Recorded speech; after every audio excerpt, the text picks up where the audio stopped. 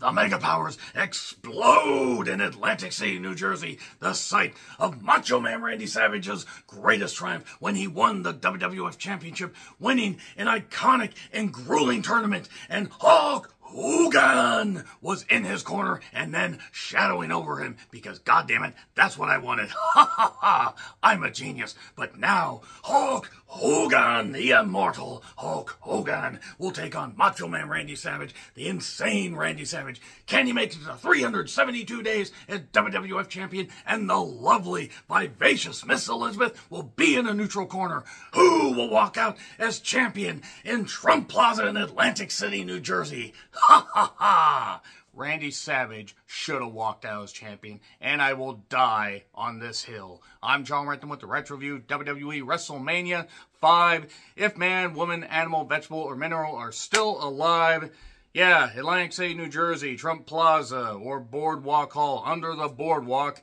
Boy, that's where Trump deserves to be, under the Boardwalk, or his supporters should be, under the Boardwalk, the Boardwalk. Yeah, there's going to be some stuff to be said about this particular goddamn show, because if somehow was 5 minutes longer than WrestleMania 4, 5 minutes longer, WrestleMania 4 was excruciatingly, well, stretched out. And this one, you really could have cut out 5 of the goddamn matches, cut this down to about maybe 2 hours and 45 minutes. Damn sure could have cut one particular segment down. But no, that's at this point, we were just full bore into the insane territory of Vince McMahon. And boy, if we only knew what he was doing behind the goddamn scenes. By the way, that's probably one of the last times you were going to hear any pseudo Vince McMahon impression. Because, yeah. So, the capacity for this particular venue, it's listed on Wiki apparently as anywhere between 10K and 14K. And they had around 19,000 fans. I guess they hollowed out the goddamn thing. Maybe they had closed circuit next door. I don't know. I do like the long entranceway, and I do appreciate, the convention or the, concert hall atmosphere. I mean, that was kind of cool. The problem is, this is one of the deadest crowds for a WrestleMania. Yeah, they were up for some particular things, but they weren't a normal wrestling crowd. That's the thing. 4 and 5 really did suffer with that. So, yeah, the Mega Powers explode. I think I shot my goddamn voice there. Gorilla Monsoon welcomes us. Howard Finkel introduces Rockin' Robin. Tweet, tweet, tweet, Rockin' Robin to sing America the Beautiful. And it's a good thing she was a wrestler. She wasn't awful. She just wasn't great. I did like how Ventura said she better not quit her day job. Ventura was pretty good here. Ventura also implied a few ridiculous things like Miss Elizabeth needing to get hit for not knowing her place. He might as well have said that. So, Gorilla Monsoon, Jesse Ventura, calling the action.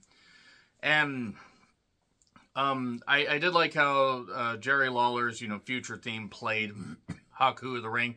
Yeah, played King Harley Race to the ring. And this was after Harley Race already was gone from the company, or I think gone from the company soon after this, because he had lost the crown to Haku.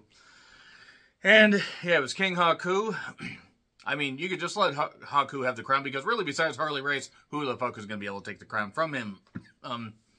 The long-ass entrance was just hilarious to me. Heenan just inciting the crowd like nobody could. And this wasn't the only time we saw him. Hercules. Yeah. Hercules against King Haku. You want to talk about a match that certainly opened the pay-per-view, this was one of them. Hercules had a routine, and he was better in Mid-South. He was never great. And by this point, personal habits and other stuff had just taken hold. And yeah, there wasn't really much to it. There was a lot of back focus, a bear hug for like a minute or two. A lot of bear hugs and chin locks and everything. So Wrestling Bios would be really happy with this pay-per-view. And they got the back suplex. And Hercules got the victory. I guess he got his shoulder up. It looked like both their shoulders were down, but whatever. Hercules got the victory. Not a great opener, but it was what it was. And then Shawn Michaels and Mario Jannetty are backstage with Mean Gene Okerlund. And Shawn Michaels has basically admitted that he was hungover going into the show, but drinking plenty of coffee and just taking a bunch of energy pills and whatever it was. He was all amped up and cleaned up, and then he just went out and did what he always did, and that's be insufferably good in the ring. So it was the Twin Towers with Slick. Sir, another Twin Towers team has hit Trump Plaza. So, they took on the Rockers. By the way, the Twin Towers were buildings that stood. Anyway, they were the Big Boss Man and Akeem. You know, the one-man gang that they turned into Akeem, the African Dream, and had him talk with a black accent from the deepest, darkest reaches of Africa. He wasn't making fun of Dusty Rhodes. Why would you think that? Why would Vince ever make fun of anybody that was competing against him? So, yeah, this was power versus speed. It was certainly better than the opening match. It actually was one of the better matches on the show. Because the crowd was into it. There was nice double teaming by the Rockers. And then the big men took over. Boss Man was so goddamn good. Ventura knocking the fact that it was illegal double teaming. Good point. And then a catch, off the ropes. Catching Shawn Michaels, Boss Man did, in a powerbomb. And then a splash by Akeem. 1, 2, 3. And there you are. So, Shivani interviews DiBiase and Virgil. DiBiase then goes and shakes hands with Trump. You know, they're familiar. They're kindred spirits, almost, rather, with having organizations that grift money off of people, and they don't know how to do charity well without basically skimming money, i.e. all the money, from hardworking people. And yeah, Ted DiBiase is going to go to jail and should. The $1 million charity scamming man. That being said, was what it was, and Beefcake took on DiBiase with Virgil. I could dump on the fact that the hairpiece possessing idiot in the front row was there, but I've done that before in the past, and honestly, it's a 35-year-old show. You knew he was going to be there. I knew he was going to be there. So let's enjoy the wrestling. Except Beefcake's wrestling, and it's hard to enjoy his wrestling because he was never very good. He was not necessarily awful, but he... You know, being friends with Hogan really helped him. Would he have stayed around in wrestling as long as he did? Hey, not been friends with Hogan. So, lots of stalling here. Ted was very smooth in the ring. Virgil distracts. We get a count out. And then a sleeper on Virgil. And, yeah. Beefcake. Beefcake wrestling on a pay-per-view. I think if I remember right, they were part of WrestleMania 2. Him and Valentine. They were part, I believe, of WrestleMania 3. That's actually where Beefcake ended up turning and cutting Adrian Adonis' hair. Then he was at WrestleMania 6 and beat Mr. Perfect, and then he had the parasailing accident. Thankfully, he recovered. He turned into a human jellyfish afterwards, but nevertheless. Let's go to Lord Alfred Hayes talking to the Bushwhackers while the Bushwhackers are stuffing their faces. It's a good thing that Luke and Butch actually got the Bushwhackers gimmick because as the sheep herders, as great as they were, as violent as they were, as scary as impressive as they were broken down because they were in their early to mid-40s. The Bushwhackers gimmick gave them a new life. I felt like getting a new life after watching this next match, though, because it was Luke and Butch against Raymond and Jacques Rougeau. I love the Rougeau's theme. We're all American boys. We're all American boys. Jimmy Hart is out there. Raymond could still punch anybody out because he's just that goddamn tough. Luke and Butch could not move at this point, but they could get by on doing the antics and doing the thing and doing all this. And then they did the battering ram and won. And then they did this. And then they licked Sean Mooney. Thankfully not on his Mooney or in his Mooney. Tossing the Mooney salad. What the hell is wrong with me? There you go. I did love doing that as a kid. Actually, it does give me a nice tingly feeling of nostalgia. Or maybe that's just gas or malaria. I haven't figured out which. So, Mr. Perfect took on the Blue Blazer. This was Owen Hart's Mania debut. He dazzled the crowd. He hit some impressive stuff because Owen was doing some good stuff in Calgary and in Japan.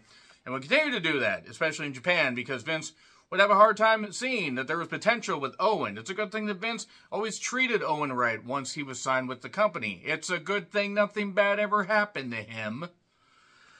So, good groundwork by Mr. Perfect because he was just really, really good. And, man, Owen took some hard bumps, hit the ring. He crashed and burned from a great height, and then he would just end up, you were worried he wasn't going to get up, and then he actually did get up this time. And then the Perfect Plex, 1, 2, 3. Not a bad match. It was what it was. This was very much an ebb and flow Mania. We would have, like, an okay match. Like, Hercules and King Haku wasn't that bad. The Twin Towers would you know, just implode and explode all over the Rockers. Rockers just couldn't level them no matter how hard they tried. And then the R7 images ebb and flow, ebb and flow. And then we had Howard Finkel giving Jesse Ventura all his accolades. Monsoon takes a piss out of it. We get 5K run footage where Mr. Fuji was in a suit running the whole thing. I mean, obviously he didn't. Maybe he did. He would have done a slight jog because he was preparing for the handicap tag title match next. And then Run DMC did a Mania rap. It certainly was. And then Mooney was, you know, was just around the crowd and whatever the hell was going on. That no one cared what was going on with the Run DMC thing. Mooney probably was running around just thinking, what the fuck am I doing listening to this? Footage of Fuji turning on Demolition at Survivor Series 88 and the following TV, that kind of stuff. Because Fuji was there with them when they won the tag titles at WrestleMania 4. And we're going in as champions at, you know, by this time. And then they would face off against Powers of Pain. So it's Axe and Smash. Here comes the Axe. Here comes the Smasher. You know, they're the, you know, Metal Leather Militia, and they're hooked on disaster. I actually don't remember what the fuck the lyrics are, even though I've heard them a lot. Crush hadn't been introduced yet because Bill Eadie hadn't decided, I'm going home. Because Bill Eadie at that point was about 20 years into his career, or close to it. Powers of Pain were Warlord, who could barely move, even though I'm sure he's actually a pretty nice guy. From what I've heard from people that have met him at indie shows, he's a pretty nice guy. Him and Barbarian and Mr. Fuji. So there you go. We get the 2-on-3 tag title match. Demolition won at Mania, or retained at Mania 4. Let's see, they retained at Mania 4. They retained at Mania 5, and they won at Mania 6. I believe that's how they were. No, they won at Mania 4, retained at Mania 5, won at Mania 6. Bottom line is they were involved in 3 straight tag title matches at Mania, and then they took on Tenryu and, I believe, Katao. Yeah, Katao! Yeah. If you get it, you get it. So, it was just, basically, the idea is to get the Powers of Pain out of the way so they could get their hands on Fuji. They eventually did, and hit the total demolition, or whatever the hell it was. 1, 2, 3. Not a bad match. It was what it was. The crowd popped seeing Fuji get in the ring.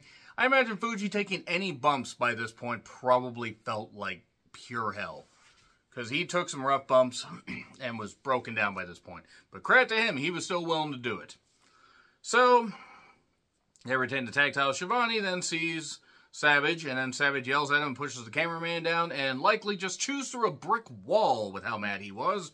And then Dino Bravo, the world's strongest man, or Canada's strongest man, and a man that would certainly not, you know, have his life ended, number 1, with 11 bullets.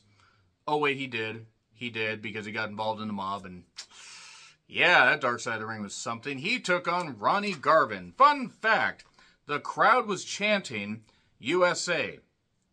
They're both French Canadians. Then again, they're in New Jersey, so there are some people in New Jersey that are smart. Most of them aren't. I can say that as knowing people from New Jersey. Do I know people that are smart or not? You decide in the comments. Yeah, Side Slam, 1, 2, 3. This is not good. By the way, they also introduced renowned murderer Jimmy Snuka, who's coming back to the company. Why? Because Vince McMahon paid off the police and decided to bring Snuka back. And then Ronnie stomps Frenchie. I almost said Francine. That would have been weird since she wasn't in wrestling. And why, even if she was, would he stomp a woman? Also, why would Francine have been involved in WrestleMania? Nevertheless, the Brainbusters of Arn and Tully, with Bobby Heenan taking on Strikeforce with Santana and Martel. Of Santana and Martel, that is. Now, Rick Martel had recently returned from the company. It was a kayfabe neck injury. In reality, apparently his wife was ill. He took some time off. He was granted some leave. That was very nice of the company. I hope his wife is doing well. I actually don't know what happened to his wife. I hope she recovered from whatever it was. And the idea was, okay, could Strikeforce get back on track? Well, they were at first, and then Tito Santana, or Chico Santana, as Ventura called him, accidentally hit Martel with the flying forearm. And god damn it, Martel's like, fuck you, I'm screw you guys, I'm going home. The crowd boos.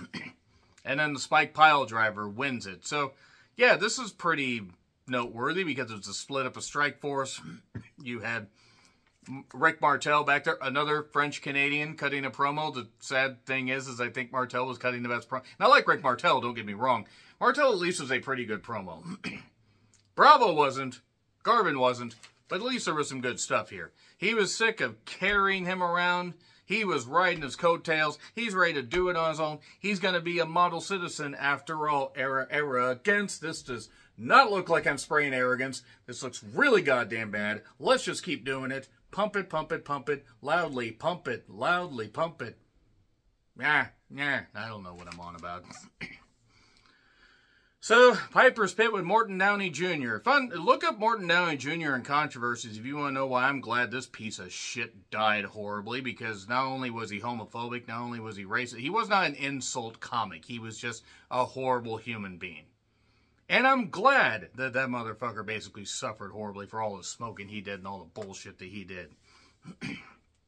I mean, even if he was a fairly decent guy, it wouldn't have mattered. Even if he was just an insult comic, but actually a really good guy in real life.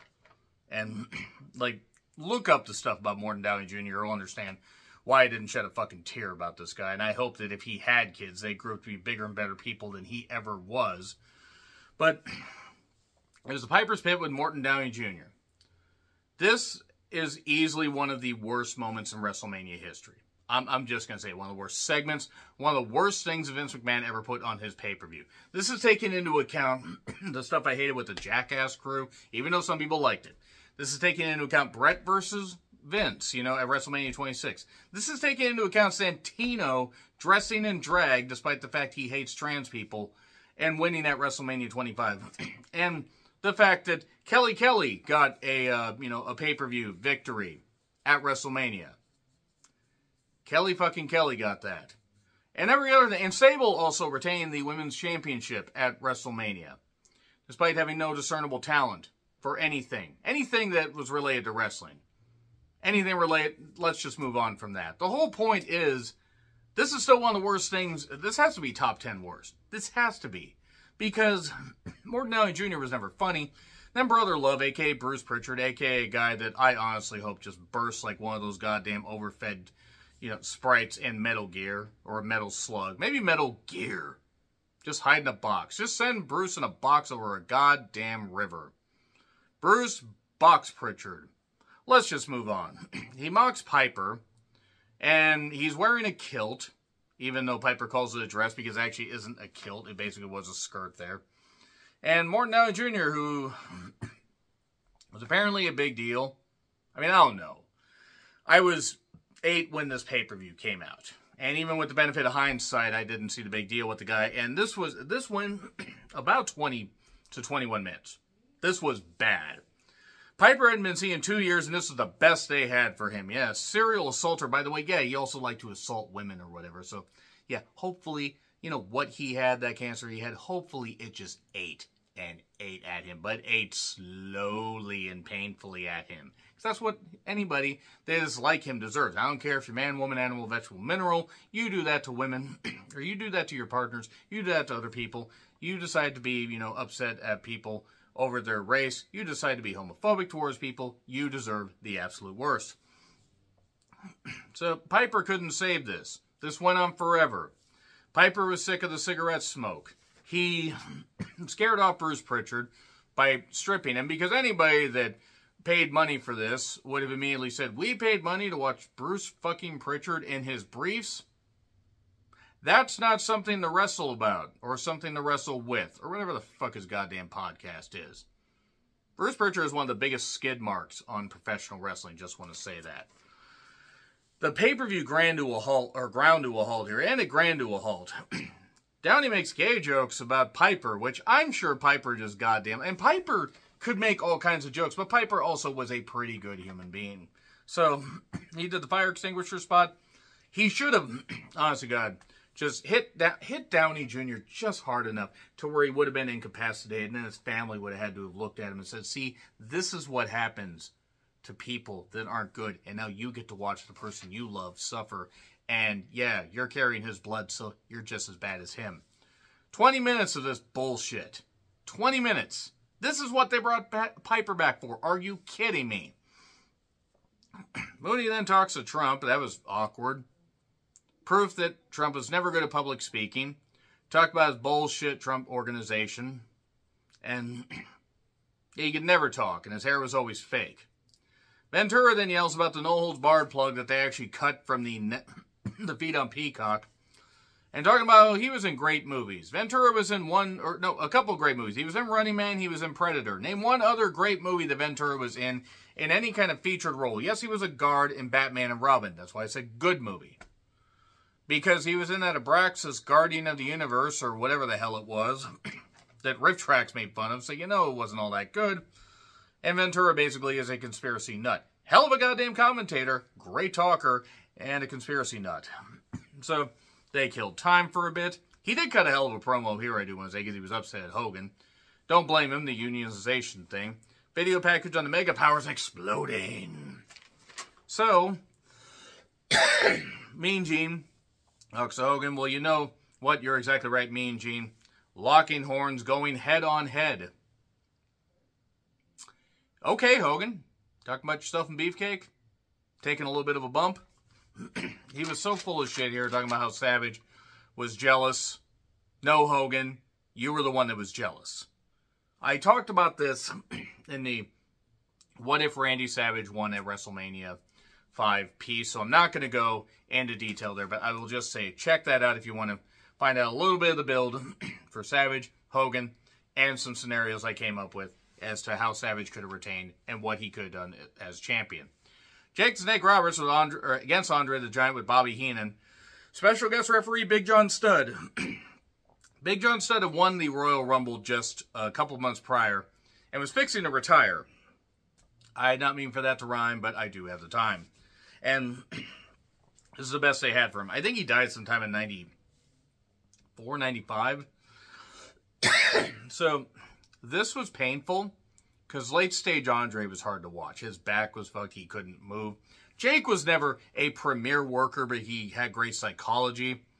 And later, Andre attacks John Studd, who's the referee. DiBiase attacks Jake. Jake then gets his snake back and opens his sack and unleashes his vicious serpent, scaring Andre. And it's a DQ, and Jake wins. Jake also was taken out soon after this because he had to be taken out because he had to go to jail for some crime, probably assaulting his wife or something. It was something like that around this time. Or drugs. Either or, it's really hard to tell with him. Yeah, he cleaned himself up, but he's not as bad as his dad. He just grifts people and screws people over in a different way.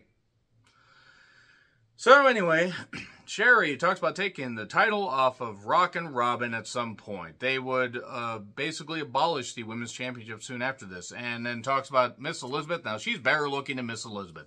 I love Miss Elizabeth. She was my first crush, but Sherry was just a fucking just beauty. Absolute beauty. And looked great and carried herself well. Can't wait for the Dark Side of the Ring on her. Or if it's already happened by the time you watch it, I'm sure it was great. Ding! So, our foundation of Brett and Jim the Anvil Neidhart took on Honky Tonk Man and Greg Valentine. Brett was good. This match was fine, except for Honky. He's a fucking loser. And the megaphone got utilized, but by the Hart Foundation, who used to be managed by Jimmy Hart. And Jimmy Hart and Heenan were all over the place. Slick, the Jive Soul Bro, the Jive Soul Bro, Broly. Oh no, Slick and DBZ, yeah. Rest in peace, Akira Toriyama. Now, basically it was a megaphone shot that ended up getting the victory. At least Honky got pinned. Fucking idiot. Longest reigning Intercontinental Champion until Gunther smashed his record, which is what he deserves. Because Gunther's an actual wrestler. So, Rick Rude, what a talent. And then he faced off against the Ultimate Warrior. Just want to say again, fuck the Ultimate Warrior. I'm glad he's dead. Mr. Querying doesn't make the world work. This piece of shit. Rick Rude, Bobby Heenan. IC title. Rick Rude made Ultimate Warrior look like $1 million goddamn dollars. I'm not saying Warrior couldn't do, a few moves, but he couldn't do them well. He could do impressive physical shit, but he would drop people constantly, injure people constantly. He was worse than Goldberg, because at least, you know what? They're probably about the same. No, Goldberg, I don't know, actually, anymore. No, Goldberg, I don't actually think hates gay people. At least I hope not. Otherwise, he is just as bad as Warrior. But yeah, Rick Rude did everything he could to make Warrior look great. And there was a lot of bear hugging. A lot of bear hugging here. I think a third of the match was bear hugging because Warrior was winded because he had no cardio. All he did was... Oh, cool God. That's all he did. I don't care if there are Warrior fans out there. You can feel however the fuck you want. I will continue to say that because guess what? Guaranteed, at 43 years old, I'm more than likely older than you guys or just about as old as you guys. And I stand by my opinion. You guys can like him all you goddamn well want. I can appreciate some of the stuff that he did, but I will always maintain that he was a fucking asshole and that Savage should have outlived him because at least Savage did good stuff for wrestling. So anyway, we get an outside in. And Rude gets suplexed back in the ring. Heenan holds the foot down. Warrior gets pinned. 1, 2, 3. Ref doesn't see it. And then Warrior press slams and injures Bobby Heenan. Injures him again. Not like when he broke his neck a bit before. And was just messy and a piece of shit because he didn't care. Talking about how Bobby Heenan's cancer, could eat away at him. Yeah, it's one thing for me to say that about Morton Downey Jr. because Morton Downey Jr. was a piece of shit. Bobby Heenan wasn't a piece of shit. Bobby Heenan was more beneficial when he was out of wrestling, just talking about wrestling, than Warrior ever was when he was involved in wrestling. And yeah, I hope he died painfully. And it's a shame that his wife didn't go with him because his wife is just as bad as him. Hopefully his daughters grow up to be great. Ding! So, if you get that reference, I love you guys. So, yeah, then Bad News Brown and Hacksaw Jim Duggan had a match in the sense that it took place inside a ring. Bad News Brown couldn't do shit. You want to talk about a piece of shit there.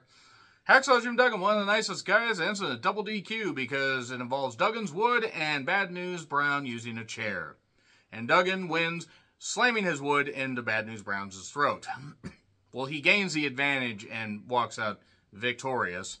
Then the Red Rooster. Terry Taylor never recovered from being the Red Rooster, but considering that he was a stooge, and probably still is, yeah, he never recovered from that, beat Bobby Heenan after Bobby Heenan did a shoulder block into the corner, into the post, and got pinned. And Terry was safe and made sure that Bobby was all right. Then the Brooklyn Brawler attacked. This is back when the Brooklyn Brawler was not just an enhancement talent, or at least not as much of an enhancement talent. Terry Taylor ran him off as well. Because Brawler forgot to, oh yeah, I gained the advantage. I probably should keep attacking him. Anyway, Miss Elizabeth was interviewed by Mean Gene. God, she was beautiful and just carried herself so well. Randy Savage, Pomp and Circumstance, comes out to the ring first. Champion coming out first because coming out first didn't work for Hogan, brother. Hogan comes out, WWF Championship match. I'm not going to get into a long, detailed discussion about this particular match because it's been done to death. I talked about it in videos. I really just wanted to rant about a few things and talk about the event as a whole. Savage, his rage was his undoing here. Savage should have won. Hogan could wrestle, rather, and proved it with a few things. He actually could wrestle better in Japan because he was allowed to go more full out. Ventura was advocating for Elizabeth to get abused because it might do her some good. Okay. Ventura still sore about the whole goddamn, thing at SummerSlam 88? Probably. Hogan was bleeding above the eye. And basically, we got some chin locks. Wrestling Biles, again, loving that. Liz keeps trying to have a fair fight. Eventually, I believe it was Earl Hebner. It could have been Dave Hebner. I'm actually not sure. I think Dave still did refereeing. But one of the Hebners basically said leave. I think it was Earl. And then we got throw targeting after the double axe handle to the guardrail, Hogan's throat, getting beat down, elbow drop, 1, 2, Hogan powers out, you, leg drop, 1, 2, 3. Thanks for coming, Randy Savage. Thanks for carrying the company for about 371 goddamn days. It should have been about 2 years as champion, in my opinion, because I don't think Hogan needed to be champion to justify it, but not being champion didn't work for him, brother, and Savage being better than him didn't work for him, brother. Randy Savage should have walked out as champion, but nevertheless, 371 days, And it meant a lot more than any of Hogan's title reigns outside of the 4-year run that he had. Like, honestly, I'll take Randy's reign there over anything that Hogan did after that. I'll take the one that I'll take it over the one that he had where he dropped it to the Ultimate Warrior when he won it from Sergeant Slaughter in 91, also on and so forth. That being said, WrestleMania 5, yeah, that's the retro review because we're coming up on 35 years as the event happened. Head-to-head with Clash of Champions 6 in the Superdome. I may review that, I may not, it depends. Time is money, and money needs to go to bills. I don't think that's how the saying goes. Agree, disagree, what I said, like, share, subscribe, Twitter handle in the description. I'm John Riplin. I'll see you soon.